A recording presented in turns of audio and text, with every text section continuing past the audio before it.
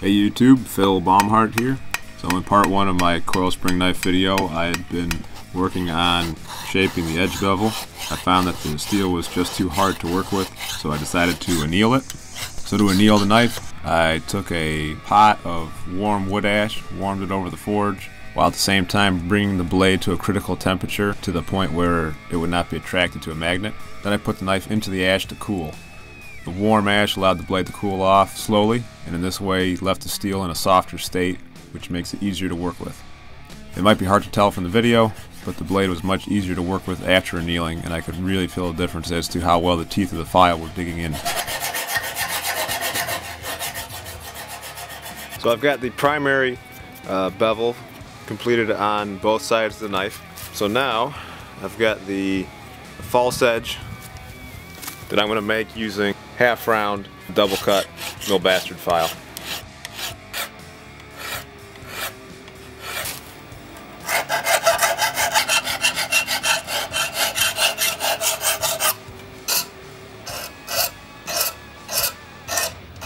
Today I'm also going to quench the coil spring knife, so first thing it's going to do, I got a pan of vegetable oil. I'm using vegetable oil because I plan on using this possibly as a food preparation knife, and I don't want petroleum-based products in there. So first I'm going to just heat up the oil, and I got to get the knife itself hot enough so that it does not attract the magnet.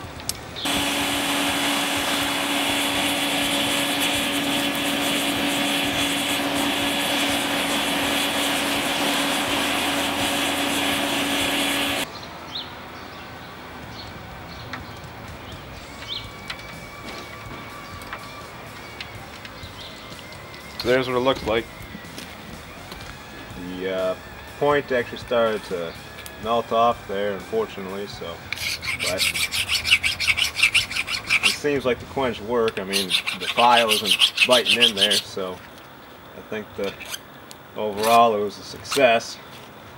Hopefully should be able to just work this point down So here's what the knife looks like after I tempered it. I just set the oven at 400 degrees, let the knife heat up in there, left it in there for about an hour, took it out, let it cool down, and then repeated that 3 times. It's what's called a triple temper. And you can see that the blade has got sort of a brown patina to it. You can see through the black of the quench. But on the actual steel itself, you can see it's kind of got a brown patina to it. So that means that the temper worked. And the blade should be at a nice balanced heat treatment, so not too hard, not too soft, and it should hold an edge fairly well without chipping out and breaking.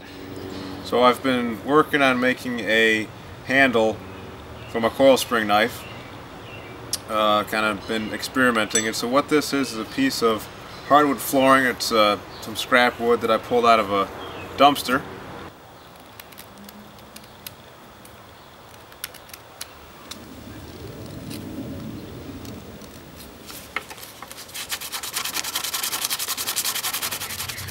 So I've got the handle shaped the way that I like it, and so what I'm going to do right now is I'm going to drill out a hole for the tang there, and I've got this kind of jig set up so that the drill should be right on level with where I want it to go in the handle, and the drill bit I have is about the same diameter as the width of the tang, so the size should fit pretty nice, so we'll see how it works.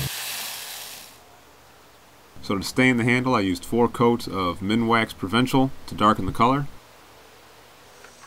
And then I added a final coat of Golden Oak Stain and Seal to give it a brighter luster. And then to clean up the blade prior to sharpening, I used my trusty sandstone rocks.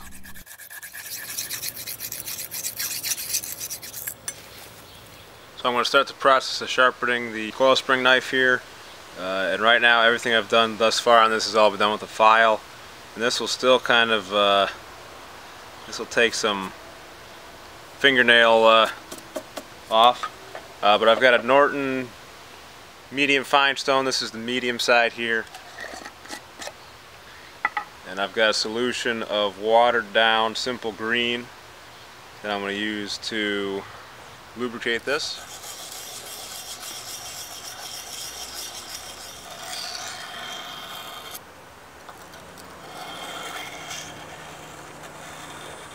So I've got the knife sufficiently sharp just on the medium edge, just the medium side. You know, that's not bad. Now I've got the stone flipped over to the fine side, and I'll put a little bit better edge on that.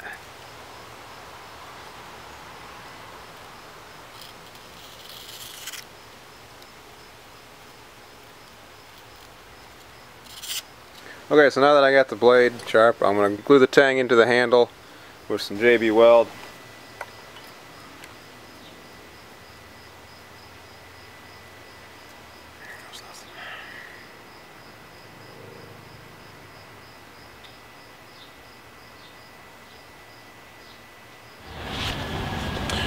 Okay, so here's what the finished coil spring knife looks like. I've been using this for a while, just testing it out as basically a kitchen knife, food preparation knife.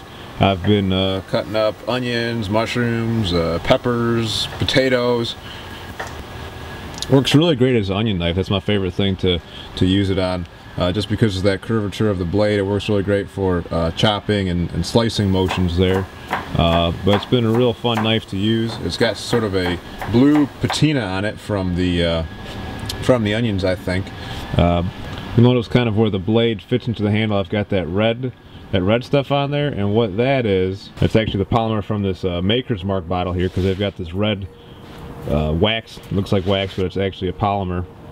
I sort of melted that onto the knife just for aesthetics, just to kind of give it some eye appeal, and also to hide the JB Weld and the kind of the hole that I made from where I fitted the knife onto the handle.